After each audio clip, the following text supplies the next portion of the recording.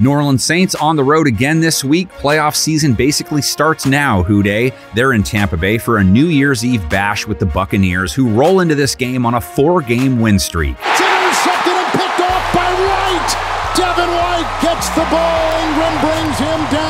Tampa Bay isn't just the leaders of the NFC South anymore. They have put everyone on notice. At home with Baker is back. Over 280 yards last week versus Jacksonville. 2 touchdowns, no picks, a rating over 115. Dropping back to throw, maybe throws a far side. Caught ball! Mike Evans! Touchdown Tampa Bay! Fire the cannons! Baker has played A-plus ball 2 straight games. Both his touchdowns last week landed in the hands of Mike Evans, over 85 yards. Mayfield throws toward the end zone. Caught ball! Mike Evans! Touchdown Tampa Bay! Evans has 2 today! Merry Christmas, Michael!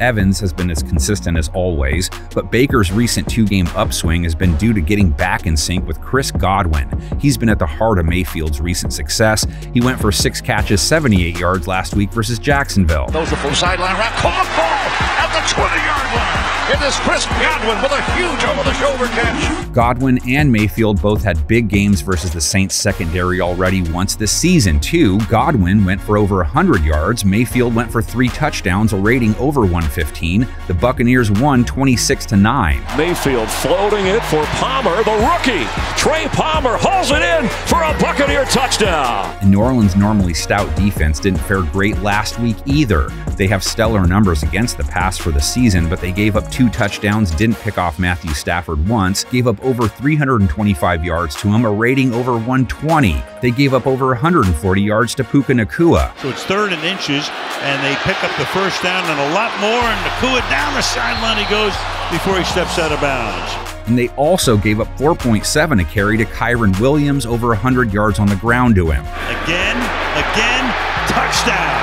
Now they take on Rachaad White, who scored last week, over 70 scrimmage yards. He's another Alvin Kamara type at this point. Running to the right is Rachaad White. He's to the 10, to the 9-yard line. Speaking of Kamara, Saints got almost nothing from him in their loss to LA. He's hit and miss for them. And so is Derek Carr. On paper versus the Rams, good game. 3 touchdowns, only 1 pick, 319 yards passing, a rating over 105. Going for it all, and it's caught. A.T. Perry, his first catch of the night. Touchdown. Raiders fans will tell you that's Carr. He's a good box score quarterback. Has to be able to put those numbers up at the right moments this week. He didn't when he faced the Bucs defense the first time, just 127 yards, a rating under 70. Carr airing it out deep. Olave is back there, knocked away in the end zone. What a play from Winfield. Antoine Winfield is everywhere today.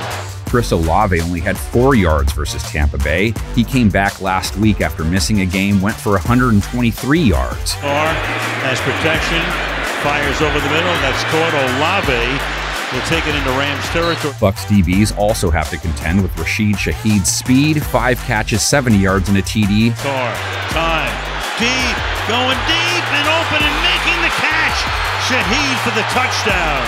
Buccaneers did give up 2 TDs to Calvin Ridley last week, 90 yards, but they also picked off Trevor Lawrence twice, held him to 1 touchdown, a sub-65 rating, only 211 yards. Intercepted on the play.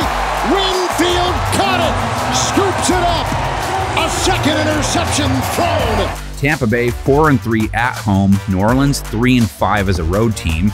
Bucs could lock up the division and a playoff spot with a win and an Atlanta loss. Saints have to win out and hope. Get the comments section cooking. Panel of 10 cooked up some scores. Have a happy New Year's, my friends.